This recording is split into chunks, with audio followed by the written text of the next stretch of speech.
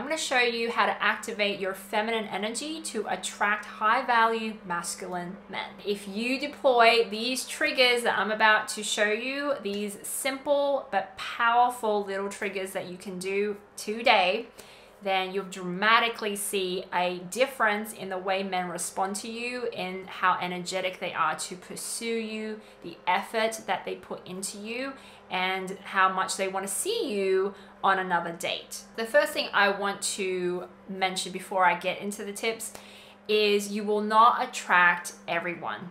Okay, you will not attract everyone. You don't want to attract everyone.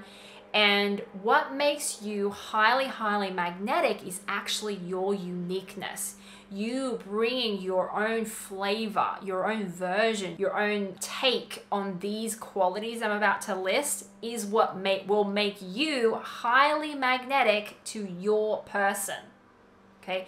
And you want to really understand when you are being highly magnetic, you will repel a lot of people too. The first thing I want to talk about that is really, really important to the feminine energy is getting into flow. Visualize waves.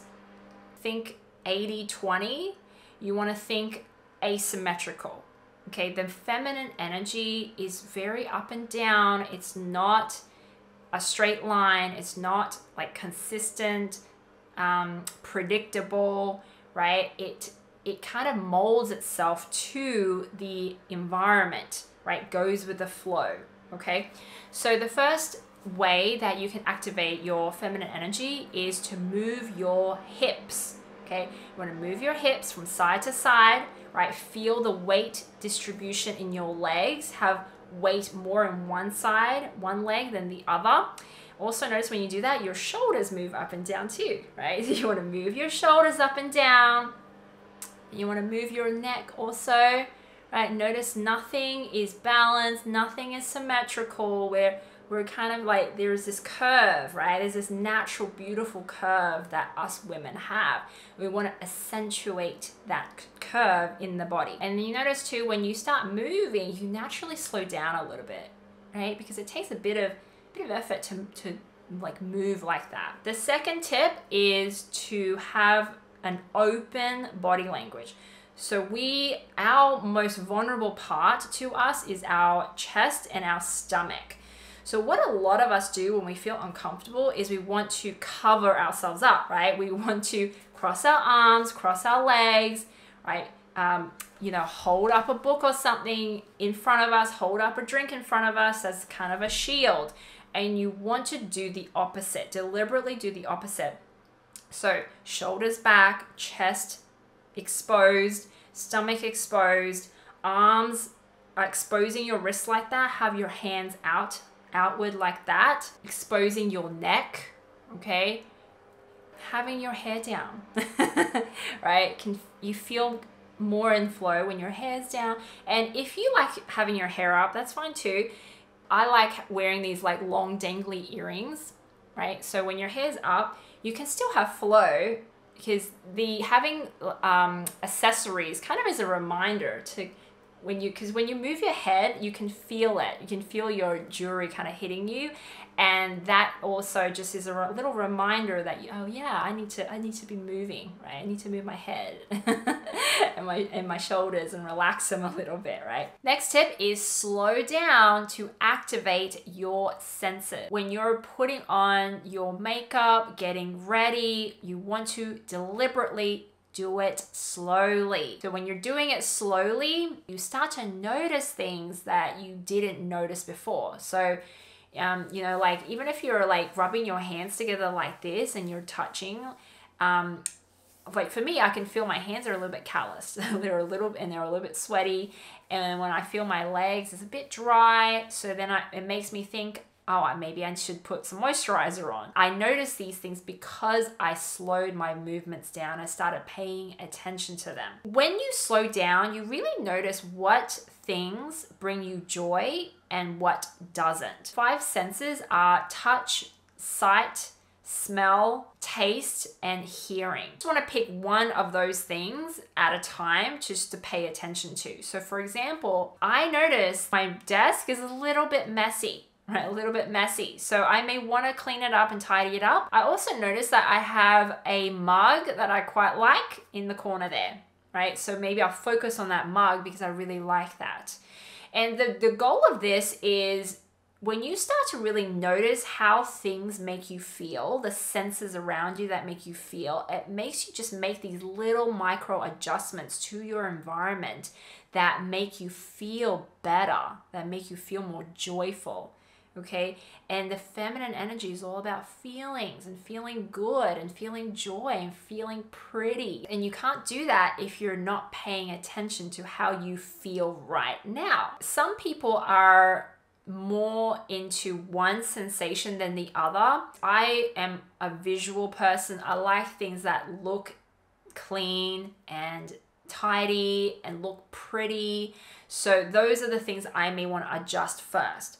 Whereas someone else may be more of a smell like person, that they like. Notice my sister is very much into smell. She likes putting on perfume and having shampoo or moisturizers that smell really nice. Personally, I don't, it doesn't bother me as much, but she really likes that. When you pay attention to how you feel and you kind of experiment with different things, with jewelry, with smell, right, with different fabric and dresses, you start to understand what works for you, what makes you feel good. And that's the biggest key thing here. Think minimal and be selective. It's much better to have one thing that brings you joy than 5 different things that, you know, maybe brings you joy, but it's just too many things. The next tip is to observe your environment.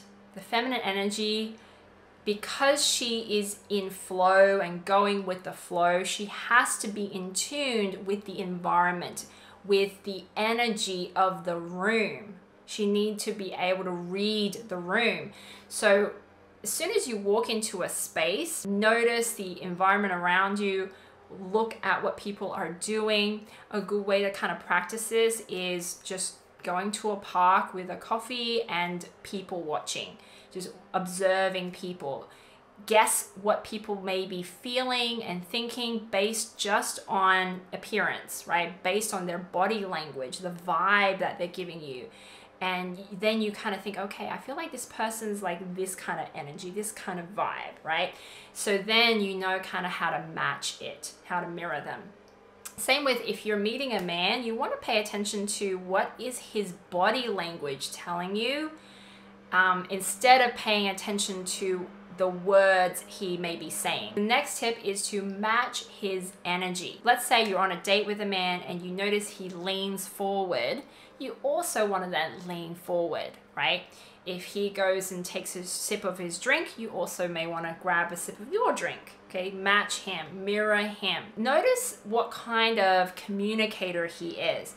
Some people are more sharers, like they tend to just share what they've been up to, what they've done for the day, for the week. They don't ask a lot of questions about you. So if you meet a man and he is a sharer, then you also want to mirror him by sharing. Instead of asking him questions, you want to then share something about yourself, about your day, week, doing what he's doing. This is so you get into flow, right? You want to be in flow. You want to be matching the energy, the vibe of the room, of the person that you are with. When you do this, you lower the other person's guard and make them open up more. So the last tip I'm going to give you is leaning back. So leaning back can be physically leaning back. So say you're sitting down in a chair, then you would just lean back like this in your chair. Or if you're standing, you can take one step back and put all your weight on that leg. You kind of just lean on that leg. And leaning back could also be deliberately letting the conversation die. So he asks you a question, you answer the question, or you share something about yourself, and then that's it. You do not ask him another question. You just drop the conversation there, be quiet, be silent, and then watch what he does. Okay, leaning back requires a leaning in to silence. to discomfort. You know, you have to allow that silence, that awkward silence, to be there in order to lean back. Watch, does he pick it up? Does he initiate the next topic or ask you a question?